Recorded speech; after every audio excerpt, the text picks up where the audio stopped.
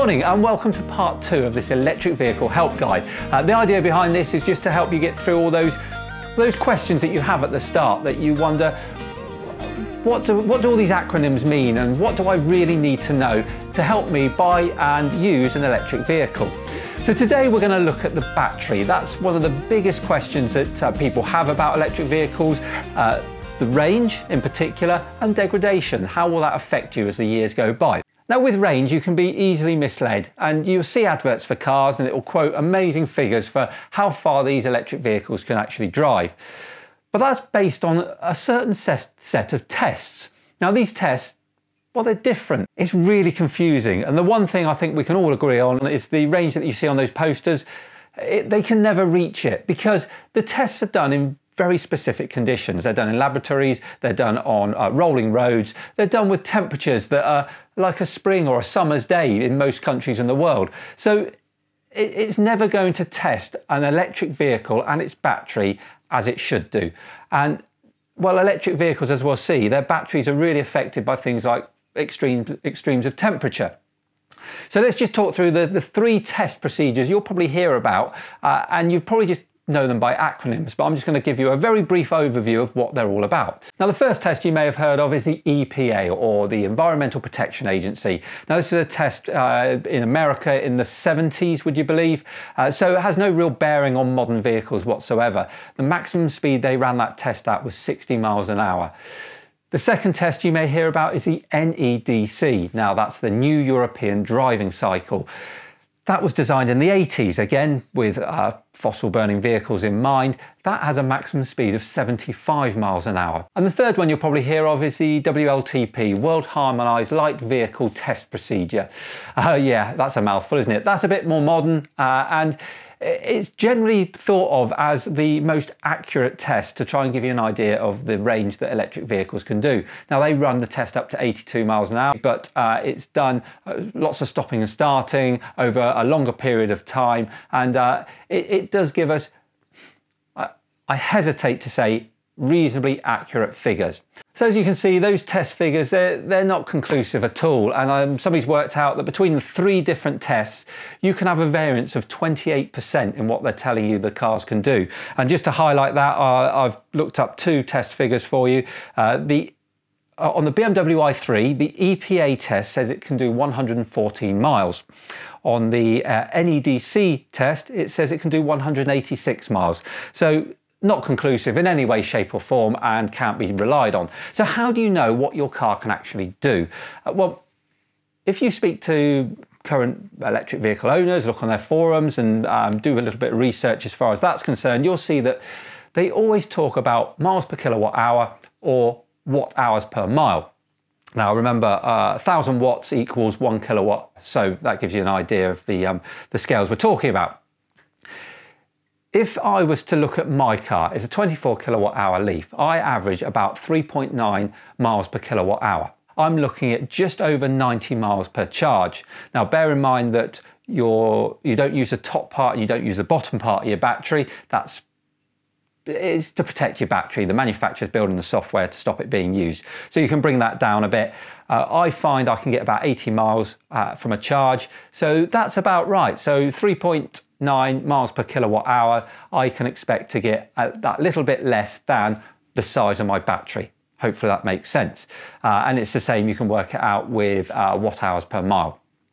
So have a look on the forums and speak to people that own these cars, and you'll get an idea of what people can do. I'm quite average in that 3.9 miles per kilowatt hour with my shape Nissan Leaf. Some people can get way over 4.5, some struggle to get over 3.5. But there's other things, of course, there's other things that can affect the range. There's things like the temperature, the external temperature. If it's very, very hot, or especially if it's very, very cold, it's a battery. Batteries don't work well in the cold. They don't last as well. So you will see that your range will start to drop off. So they are the key points that you need to consider when you're thinking about the range and how far your car will go. So let's go on to the degradation. So we know about short term, the range, but what about long term? What about if you intend to keep that car for 5 years, 10 years, maybe more? How quickly will that battery run out? And well, after 5 years, is it even worth buying a used electric car? The trouble with batteries is at some point they give up and they degrade to a point where they're unusable anymore. But what actually causes them to lose their life? Well, there's two main things. The first is charge cycles, and that's the amount of times that you charge the battery, whether it be from flat to full or somewhere in between. There's only an infinite amount of times that that can happen with a battery. The second is time, the actual age of the battery. The older it is, the more it will degrade, and a combination of those two things ultimately means that the battery will stop working at some point. Now, loads of studies have been done on this, and I could point you to countless YouTube videos where people have looked at different parts of it in isolation. So I've seen people say that they've had batteries sat on a shelf for years and years and years, and they've actually lost none of their capacity. But we've got to be realistic with this.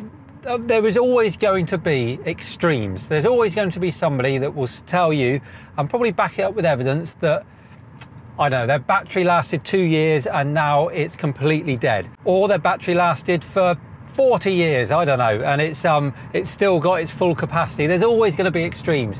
What I'm interested in is the masses, what happens to most of the batteries. And as I said before, there's certain things that will affect your range. Well, likewise, those things will also affect how long your battery lasts. Now, if you drive lots and lots of miles and you're always recharging, then of course the number of charge cycles are going to increase, your battery is going to degrade. If you live in a particularly cold area, then you're not going to have as much range from your battery, so you're going to be charging it more often, so your battery is going to degrade. And likewise, if you live in a particularly hot area, batteries don't like being overly hot, so your battery will degrade as a result of that. But I don't live in any of these areas of extreme heat or cold. He says, just as his low temperature warning light comes on. It's 3 degrees here at the moment. It's winter time in the UK. We've been down, I think, to -2 so far, which for us is cold, but actually it's not that cold compared to a lot of other places, and it only happens for a few days of the year. Most of the time we just sit at quite an ambient temperature, and I think that's probably similar for the vast majority of people that buy electric vehicles. That let's not look at the extremes, let's look in the middle, and it gives us that average view of what batteries can do, and then you can adjust that. And I suggest that if you do live somewhere where it's particularly cold or particularly hot, talk to other people in the area, look at the forums, see what they're getting out of their cars range wise. And please, please, please do not be put off by all these scare stories. Now, one of the things you can do if your battery degrades to such a point that it's unusable anymore is you can have it replaced, and there are replacement schemes around the world set up to do that. Nissan have got one set up, and I don't even know if it's come to the UK yet. To be honest, I can't remember. But whilst I've looked at it and there have been some issues with price rises, I personally don't know anyone who's ever changed their battery. Now, I know it's been done, but I know when I bought this car 3.5 years ago, at that point there hadn't been a single battery replaced under warranty by Nissan in the UK. I'm sure there's always going to be an example of something happening, but it just doesn't happen that much. And that's enforced by the warranties. I think, to be honest, most vehicles now, electric vehicles, come with a minimum of 8 years and 100,000 mile warranty. Some are 10 years plus. So if they're putting warranties on of that length, well, they're not expecting the battery to then suddenly degrade in the 9th year. If it's an 8-year warranty, they're expecting a decent buffer, a decent cushion for themselves. So it's, again, just all shows to me that there's nothing to worry about with the batteries. Now, when we're talking about charge cycles, degrading batteries, there's 2 types of charging that you do in these cars. Of course, there's this type of charging you do at home, the slow charging, and there's the rapid charging. And there's some evidence to suggest that rapid charging will degrade your battery a lot quicker than home charging, because it's a super fast zap of power into your battery, heating up all the cells, making them work hard. So yeah, of course, there's a chance that that is going to degrade your battery more.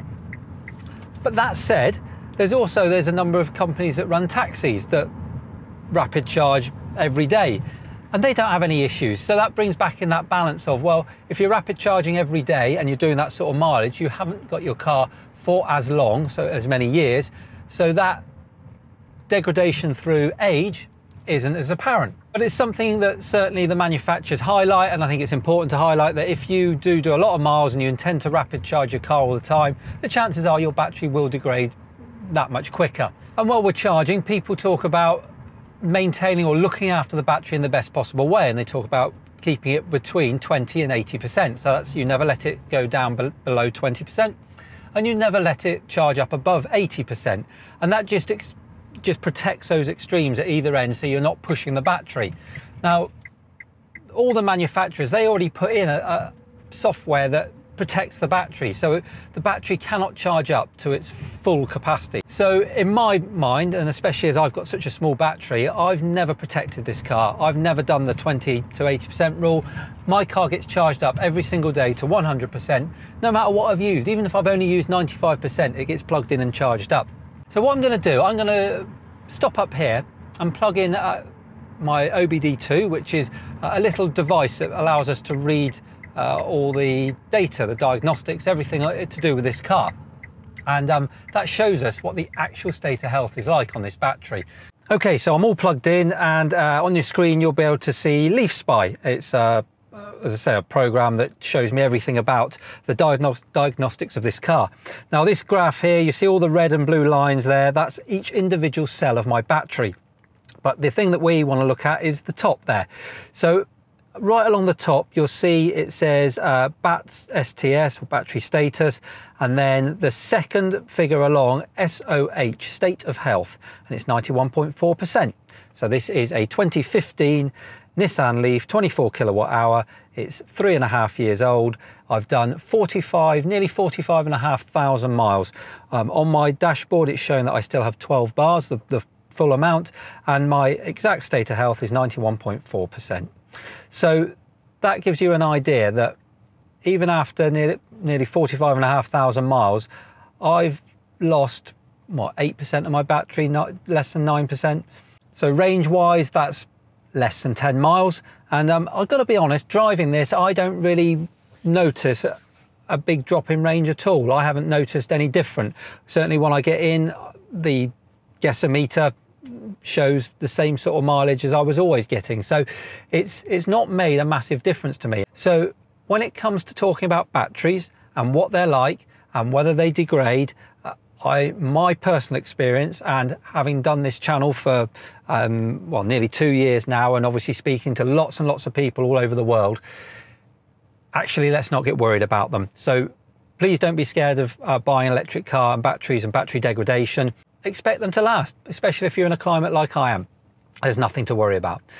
So there you go. That's a little bit today about batteries as far as range is concerned and degradation. Hopefully it's put your mind at rest. If you've got any questions, as we said before, stick them in the comments. It would be brilliant to answer any of those questions, and there's a great community of people that get involved in that.